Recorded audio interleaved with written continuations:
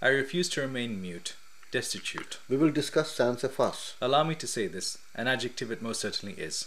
I speak with elegance and grace. It is used in two ways. The first use let us discuss without a hint of a fuss. She was left destitute. Explain in a manner cute. From what I saw, penniless, impoverished, poor. Words 3 we can see. I speak in a manner crystal clear and totally plain, poverty-stricken, without a penny to one's name.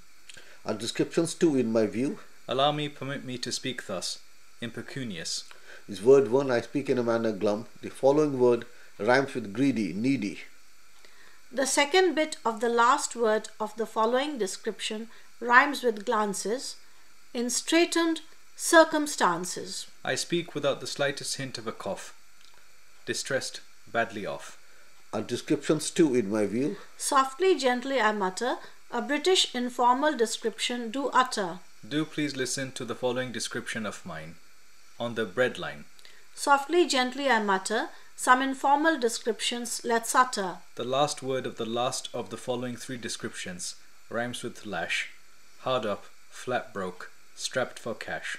I speak in a manner I consider not the least bit clever, without 2 pennies to rub together. Without a brass farthing, without a bean, are 2 descriptions without a hint of a doubt we glean.